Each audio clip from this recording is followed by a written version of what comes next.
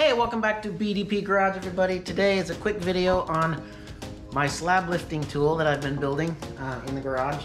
A few people have asked me about making one for them, and so I agreed to do that. And I got one more going out to somebody in a couple days. If you don't know what the tool is, click up here to find the video for that, and I'll leave a link in the description as well. So, essentially,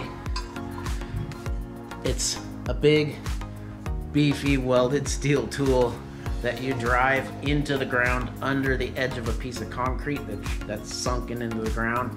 And I've got a jack and some parts that help you lift it up level again, and so you could backfill it or pour some construction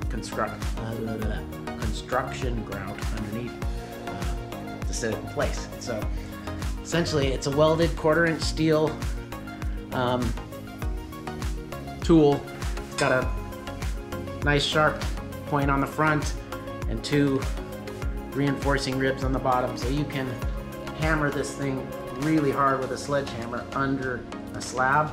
And so it's got a big, thick 3/8-inch piece of steel on the back to support that, and it's got this little pin under here that you can hold it. And so what you do, well, let me show the other part. So when you buy one, you get one of these.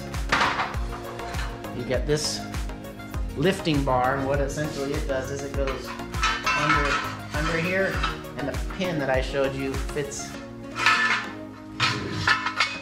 The pin fits in some of these little U-shaped channels here. It allows you to lift straight up. And so,